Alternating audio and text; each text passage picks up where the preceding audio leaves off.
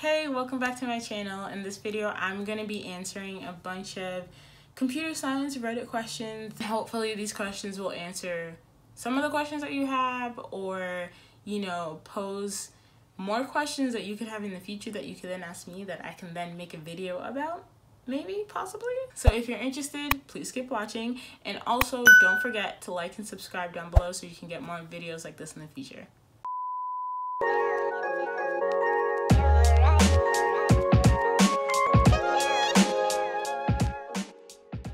And if you see me looking down at any point, it's just because I'm looking at my laptop so that I can be able to see these questions and read them to you out loud and in real time. So yeah, don't mind me.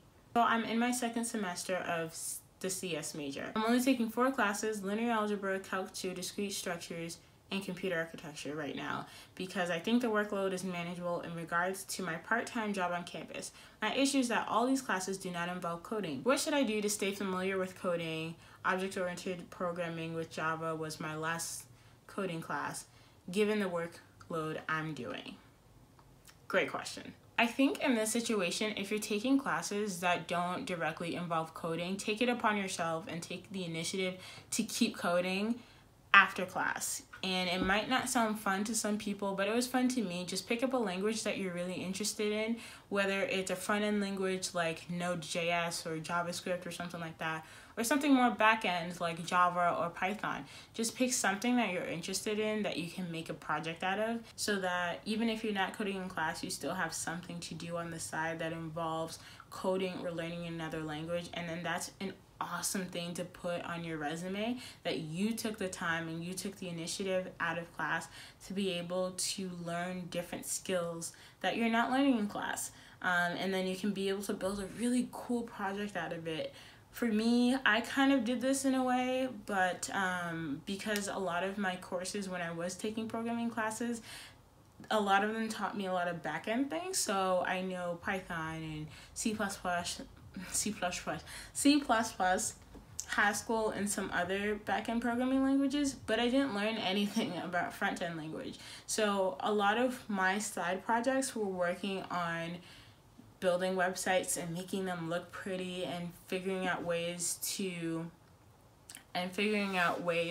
to develop the front end part of my programming knowledge, and so that it could be able to complement the back end knowledge that I was learning in class. Next question. Should I take summer classes or try to get an internship? If I take a full load of summer classes, then I should graduate by spring 2020, taking me 5 years to complete the degree. Otherwise, it would be fall 2020, taking me 5.5 years to complete it.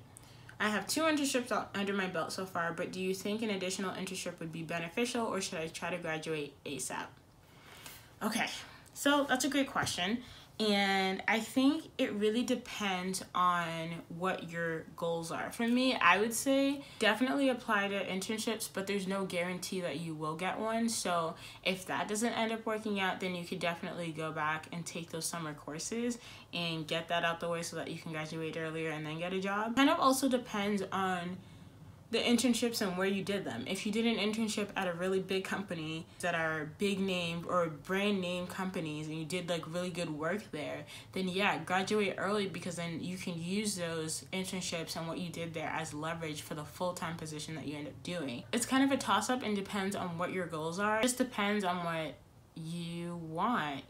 Is one internship worth giving up the potential of graduating early and having a full-time job? It's up to you it's up to you to decide what your priorities are.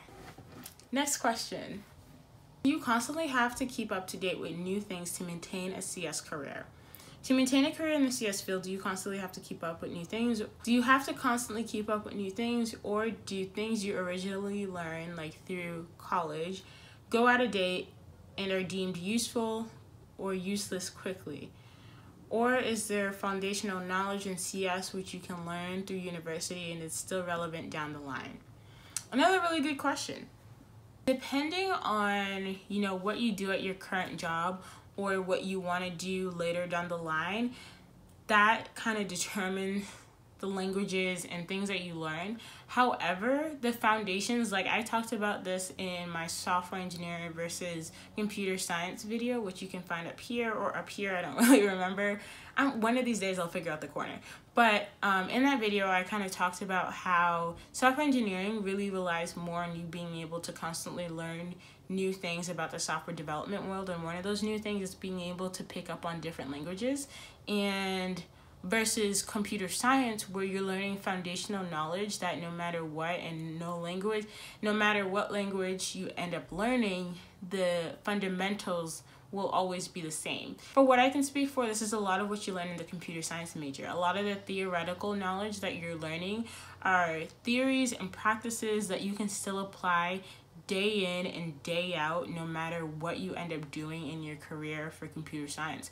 So even if tomorrow my boss asks me to learn a completely new programming language, it's still going to be based off the fundamentals that I've learned 2 or 3 years ago when I was taking data structures and when I was taking algorithms or other theory courses like that. Think about object-oriented programming and functional languages and data structures. These are things that are never going to change. These are concepts that you're always going to need to know. So there will come times where you have to go back and kind of reestablish what you've learned and just go back and look at it, do a problem here and there just to reaffirm those concepts that you've already learned. But just realize that, you know, those concepts are never going to go away. You're always going to need to know them. You're always going to have them, which is a good thing, which is a really good thing. So if you were to look at any computer science curriculum, you would see that, you know, a lot of the courses reflect long-term foundational knowledge and concepts that you're going to need to know no matter what you are in your career, but that have you implement them maybe in specific technologies that can come and go. Foundational knowledge that you learn in computer science, you're always going to need them. That was all the questions that I'm going to answer for this video. I don't want this video to be super long. If you like that and if you want more videos like this, I can make it a series. I think it's really cool to just go through and answer questions off the fly. But if you like videos like that, make sure to like and subscribe so that you can get more videos like this in the future. And then make sure to check out the last video that I did about how to get your, it's either here or there, one of these, about how to get your first or just next software engineering internship. I have some tips and tricks in there for you if you need some websites to visit, or just general advice on how to get your next internship. And yeah, I'll see you next time.